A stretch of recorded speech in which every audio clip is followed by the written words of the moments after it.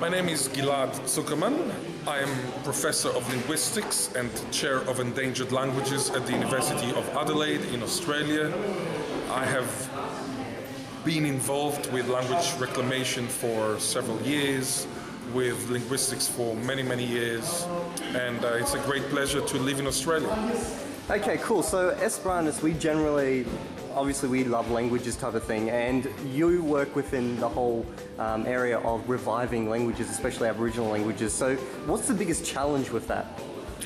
The first important challenge is to ensure that all the community of Aboriginal people would like to reclaim their language. The more people, the better.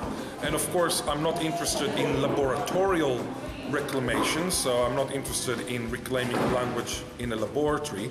I'm interested to work together with the community. After that, we have the challenge that for reclamation you have to give up some other activities. For example, say every Sunday, instead of playing football or footy or soccer, you need to go to study the language of your ancestors. And of course, some children might prefer football, might prefer soccer.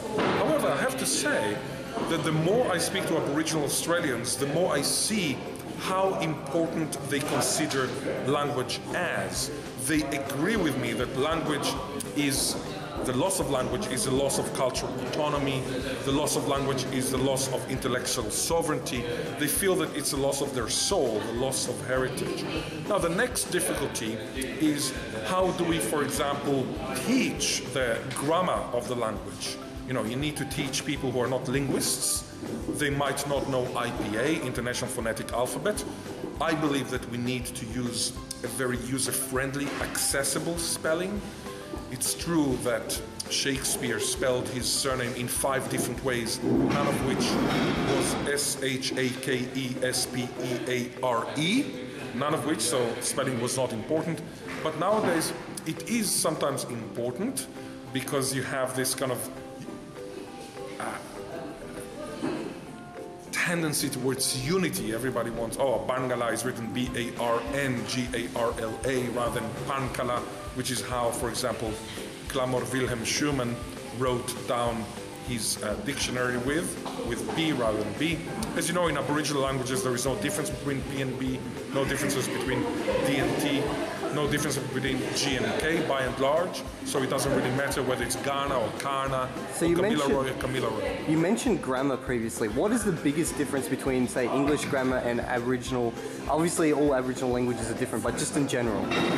In general, whereas the phonetics and phonology are relatively easy, the cases are much harder. You have ergative case, for example, as opposed to accusative case. So, for example, when you say the dog sleeps, the dog will be similar to I see the dog, whereas if you want to say the dog eats the apple, the dog will actually be different because this is the dog which is the subject or the agent of a transitive verb. So this is an ergative system which is very different from English. In Aboriginal languages, we have many, many pronouns to learn. You have dual, sometimes you have über plural. So for example, in Bangala, Mina means I, Minalbili means 2 eyes, Minari means eyes plural. And then if you have many, many eyes, like you eat many, many eyes of a kangaroo, of many kangaroos, you say Mina Ilyarna. So you have Mina, Minalbili, Minari, Minaljarna. In English, you only have I and eyes, so you only have 2 options. In Bangala, which is a Tura-Yura Aboriginal language of Eyre Peninsula, you have 4 different options. So this is just an example of the wealth, of the richness of Aboriginal languages. Okay, cool. And my final question is, because I run an Esperanto channel, what do you think about Esperanto? I think it's a wonderful idea. It's a very Jewish idea, and even if I didn't know, I would have guessed that the inventor was Jewish. You can see it in Esperanto very clearly. There is a Yiddish component there, of course, along with the German, with the Slavonic, with the Italian component.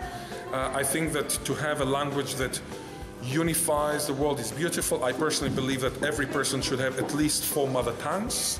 So for example, you can have your national mother tongue, you can have your universal mother tongue, be it Esperanto, be it English. Then you can have your heritage mother tongue, and for example Bangla in the case of an Aboriginal Australian, and then you can have a fourth mother tongue, which is another language. So absolutely, I do not think that Esperanto contradicts the reclamation or revitalization or reinvigoration of endangered languages. On the contrary, most of the Esperantists I know are actually language lovers, and they love languages, including minority languages and languages that are very much to be empowered.